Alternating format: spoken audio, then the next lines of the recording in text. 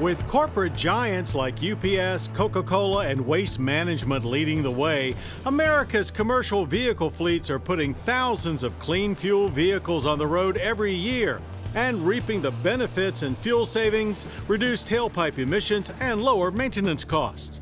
But for smaller businesses and municipalities, even a single vehicle purchase can have a huge impact on the bottom line. So buying the right cars and trucks is crucial.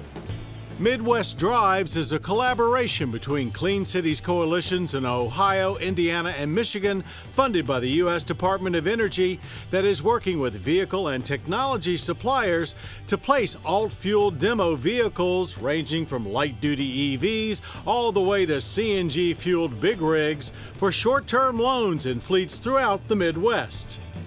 Indiana University, for instance, has just taken delivery of this Nissan Leaf to be used around campus and for local trips. Our campus fleet consists of regular automobiles, small passenger vans, a couple small buses. Obviously, the police vehicles are in that fleet as well. So it really runs the gamut. Say a professor or faculty staff that check it out and go to a meeting in Indianapolis or another town in Indiana. There's not many cars in our motor pool that travel more than 30 to 50 miles a day. Depending on how this works for us, we'd like to turn over at least 20 to 30% of our fleet to electric vehicles. The city of Dublin, Ohio is no stranger to alternative fuels, with 61 natural gas trucks already in their fleet. The city's public access CNG station has pumped more than 500,000 gallon equivalent since 2012. Now they are trying out a Nissan Leaf along with a CNG-powered Chevy Trax to see if these clean compacts are the right size for their light-duty applications.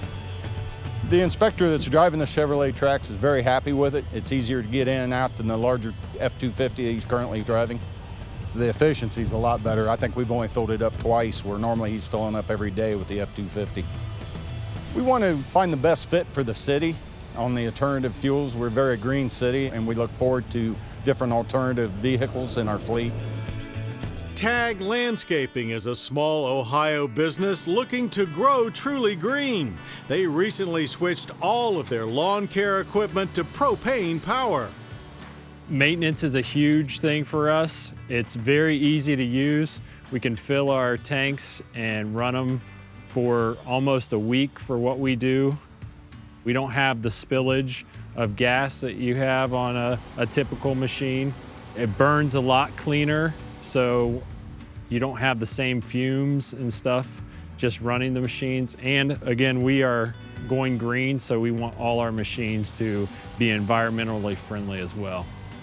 Through the Midwest Drives initiative, TAG was able to try out a propane-powered Ford F-250 to see if this alt-fuel pickup could meet their transport needs before plunking down big bucks to buy one.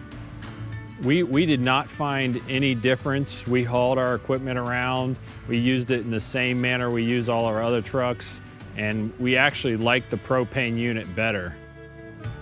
The city of Indianapolis has a number of AFVs in their fleet already, including a number of Chevy Volts. But their demo through the Midwest Drives program is this derived data logger system, which captures duty cycle data from police interceptors and allows for the car's engine control units to be optimized for the most fuel-efficient operating parameters.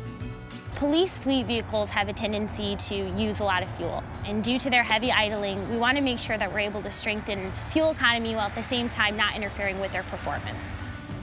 By allowing decision makers to test these vehicles under actual duty conditions before they buy, the Midwest Drives initiative and similar programs around the country are making it easier than ever for fleets to drive clean into the future.